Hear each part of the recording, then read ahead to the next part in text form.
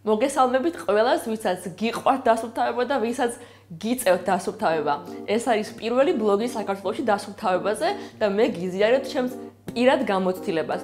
წინა ვიდეო საკმაოდ დიდი გამოხმაურება მოჰყვა და როგორც დავაკვირდი, კითხვების უმეტესობა ეხებოდა რა ხსნარებს ვიყენებ, მაგრამ მეგობრებო, მინდა გავაკეთო პატარა თეორიული შესავალი, ხსნარების გარდა რა მოქმედებს დასუფთავების ხარისხზე. არსებობს კიდევ რამდენიმე ფაქტორი. ერთ-ერთი მათგანი არის ტემპერატურა, როგორც ვიცით, დასუფთავების საბოლოო შედეგს უზრუნველყოფს ასე თუ ისე თბილი წყალი, თუნდაც ცხიმთან საბრძოლველად თბილი წყალი ძალიან კარგი დამხმარია ჩვენთვის. მეორე ფაქტორი არის დრო, ანუ რამდენი ხანი ვამუშავებ ზედაპირს, ერთხელ გადავუსვი ხელი და გავიარე, თუ რაღაც დროის განმავლობაში დავამუშავე ეს ზედაპირი. ხოლო მესამე ფაქტორი არის მექანიკა, ანუ რამდენად ვაწვევი ამ ზედაპირს. სუბუქად, უგულოდ, უსუსურად ვუხაყუნებ, ასე ვთქვათ, თუ კარგად ვაწვევი და ვხეხავ. რა ნიუანსი ვითვალისწინებ ასევე ხსნარებთან მუშაობაში? აუცილებლად ვეცნობი წარმოებლის ინსტრუქციას და მივყვები მას. ასევე ჩემი ოქროს წესი არის, რომ არ გამოვიყენო ზედმეტი საჭიროების გარეშე ძლიერ მოქმედი ხსნარები. ანუ თუ მე გაზქურას ვუვლი ყოველდღიურად და არ არის ძალიან დაბინძურებული და შეიძლება უბრალოდ სვერი ტილოთი ან რამე მსუბუქი ხსნარით მოვაშორო ეს დაბინძურება, რატომ უნდა გამოვიყენო ძლიერ მოქმედი საშუალება, რომელიც ჯერ ერთი უფრო ძლიერი ღირს და მეორეც უფრო ძლიერი ქიმიური შემადგენლობა აქვს. ამიტომ გამოიყენეთ მხოლოდ საჭიროების შემთხვევაში, თუ თქვენი მსუბუქი საშუალება არ გაძლევთ იმ შედეგს, რომელიც გინდათ რომ მიიღოთ. დღეს მე ვასუფთავებ სამზარეულოს, რასაც თქვენ ამ ვიდეოში დაინახავთ, არ არის სასიამოვნო კადრები, თავდაპირველად რაც ხდება, ცოტა დავაგროვე ჭუჭყი ასე ვთქვათ გაზქურაზე, მინდა რომ განახოთ ცოტა ეფექტური განსხვავება დასუფთავების პროცესში. და რაზეა დამოკიდებული სიხშირე თუ როგორ ვასუფთავებ სამზარეულოს. ეს არის დამოკიდებული იმაზე თუ რამდენი ადამიანი ცხოვრობს თქვენ სახლში, რამდენად გიყვარს სამზარეულოში ფუსფუსი და შედეგად რამდენად ინტენსიურად ბინძურდება ეს გარემო. როგორც ყოველთვის ვათავისუფლებ სივრცეს იმისთვის, რომ წინასწარ დავამუშავო ზედაპირები. პირველ რიგში ზედმეტ ნივთებს ვაცილებ დახს. ამის შემდეგ აუცილებლად ვუმკლავდები ჭუჭყიან ჭურჭელს. ნიჟარაში ვაწყობ და ვრეცხავ. ჭურჭლის ღრუბლის დეზინფექციისთვის ვიყენებ ჩემს მეგობარ ძმარს. ღრუბელს ვალბობ ძმრიან ჭურჭელში. ჭურჭლის დარეცხვის შემდეგ გადავდივარ მეორე ეტაპზე. ეს არის ზედაპირების წინასწარი დამუშავება.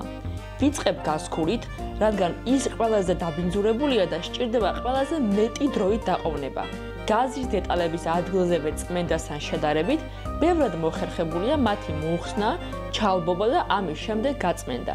ნიჟარაში ვაგროვებ ძალიან ცხელ წყალს, ვუმატებ სოდას, ჭურჭლის სარეცხ სითხეს და მიღებულ ნაზავში ვალბობ. გაზის ზედაპირზე ვატარებ პატარა ექსპერიმენტს.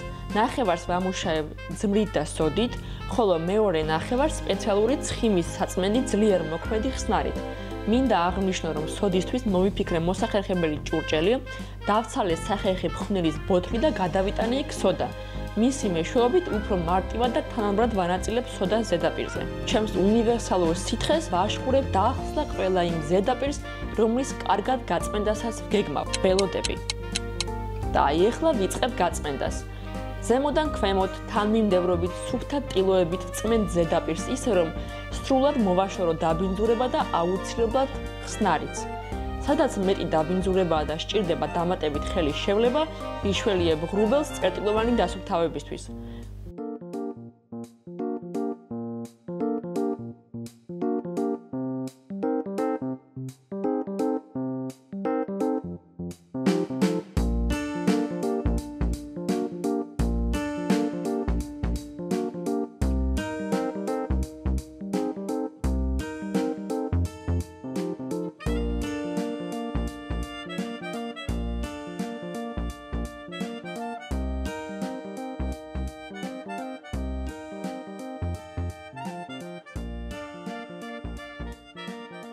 ბოლოს კი ჩემს ნამუშევარს გულდასმით ვამოწმებ. ვუბრუნდები მძიმე არტილერიას, გაზქურას. გავიდა საკმარისი დრო, რომ ხსნარებს თავისი საქმე გაეკეთებინათ და კარგად ჩამჯდარიყვნენ დაბინძურებულ ზედაპირზე. ძმარმა და სოდამ კარგი შედეგი მომცა. უბრალოდ, სადაც ძალიან იყო ჩამჯდარი ჭუჭყი, სპეციალურ ხსნართან შედარებით მეტი ძალისხმევა დამჭირდა. კბილის ჯაგრისი კარგად მეხმარება მიუდგომელი ადგილების დამუშავებაში. კარგად მოვწმინდე ყველა კუთხე კუნჭული. სახეხი, სინის და უხეში ღრუბლების გამოყენება მიგვიყვანს ცუდ გამოცდილებამდე და ნიკელის ზედაპირის დაკაწვრამდე. ამიტომ მათ არ ვიყენებ. უშუალოდ გაზქურის მცირე დეტალებს ვწმენთ ზედაპირების საწმენდიან მეტალის ასაპრიელებელი კრემით, მაგრამ ეს არ არის აუცილებლობა და სოდაც გასწევს მათ მაგივრობას. მაგრამ აი კბილის ჯაგრისი ისევ შეუცვლელია ამ პატარა კბილანების დასუფთავებაში. როგორც დაგვირდით, თქვენთვის მომზადებული მაქვს მსუყე დაბინძურება, რომელსაც დიდი ხანია არ შევხებივარ. ცხელი წყალი დამეხმარა მის დალბობაში. მინდა გავამახვილო ყურადღება იმაზე, რომ ეს არის თუჯის ზედაპირი. საფხეკი და სინით მისი დაკაწვრა რთულია, ამიტომ თავისუფლებას ვაძლევ გამოვიყენო ისინი.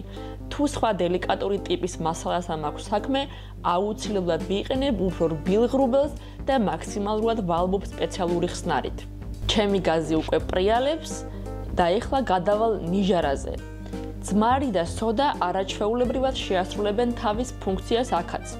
გავხეხავ, მოვრეცხავ და გავამშრალებ.